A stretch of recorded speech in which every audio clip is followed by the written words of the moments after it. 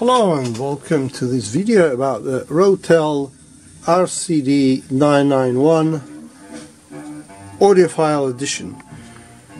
I used to have standard 991, which I bought when I went fully balanced. I bought myself electro company preamp power amps, and once I connected them with balanced XLR cables, it just blew my mind. It was just a different experience altogether.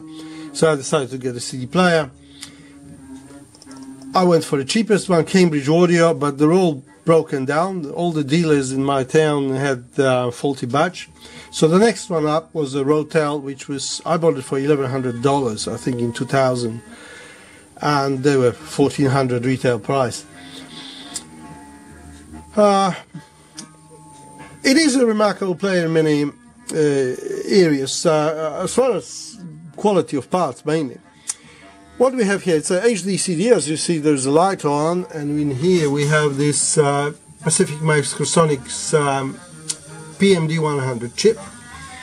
There we have a dither button, which says it's set to 4. It goes from 0, which is no dither, to 7. Everybody says that 4 is the best, but I've never met. I played it to many people, and nobody ever heard any difference between any of the settings. Reviewers, however, somehow can. And let's come to the insides. In here we have pretty ordinary Sonic ASS213 laser, but the rest of the parts is good. Other than those Pacific Microsonics chips, we have two Burr-Brown PCM-63. At the time, these were probably the best DAC chips you could get. Some Nikon caps, but not many ordinary ones, just a few. You know, there's one here, one there. These are Nikon Great Supply, those big ones. All the black ones are Rubicon Black Gate. These are Nikon's Fine Gold, and that there are Nikon Muse.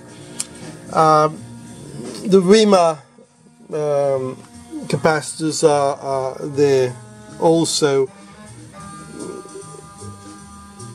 That is about it. I mean, it's very nicely laid out and well made, but I see no difference between this, the Audiophile Edition, and the one that I used to have.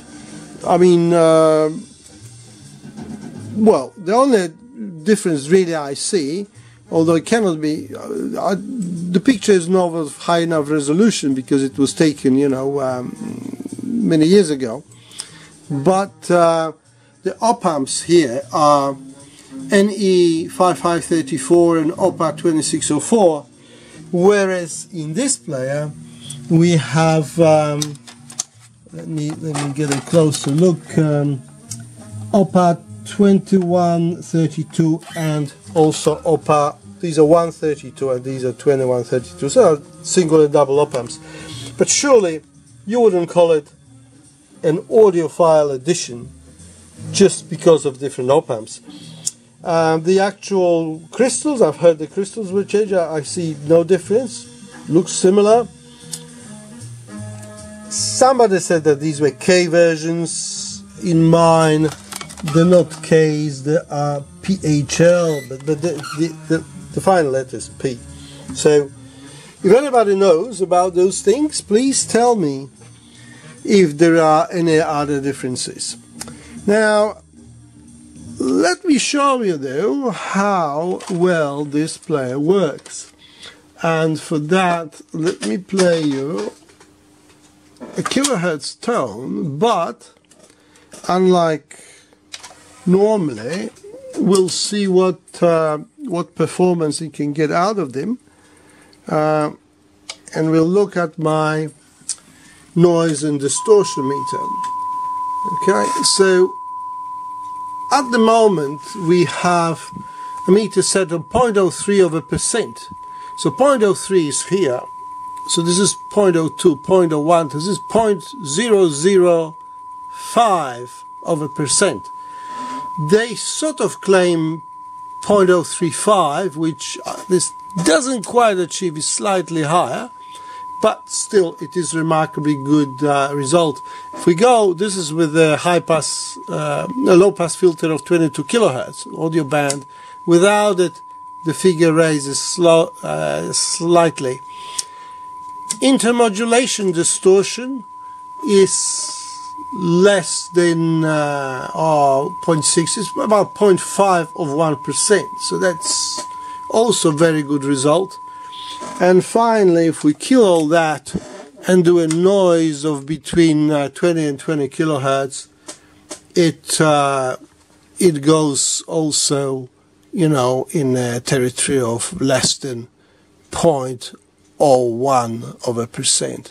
So it's very nice, very nicely executed player. And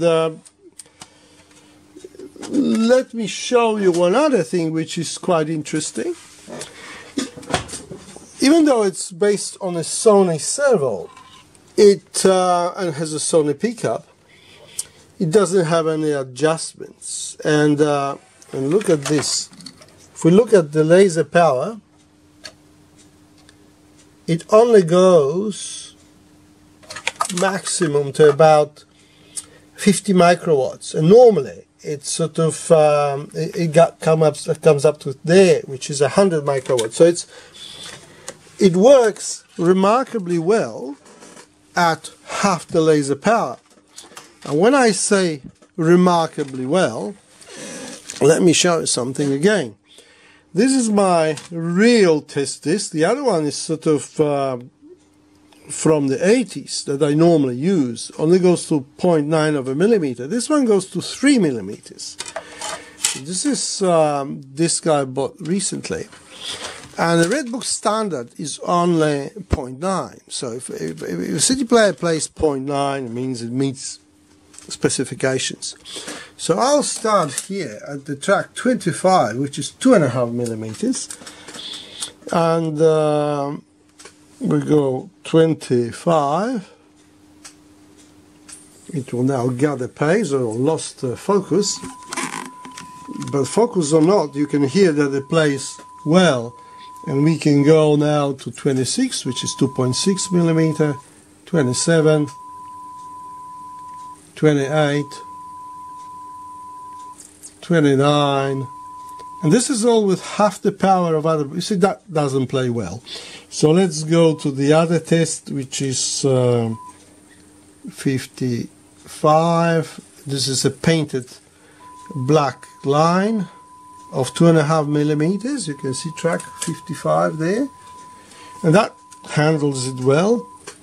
56, 2.6 millimeter, 2.7, 2.8, 2.9. It almost gets to 3 millimeters. It does. So, and all that with half the power of other players.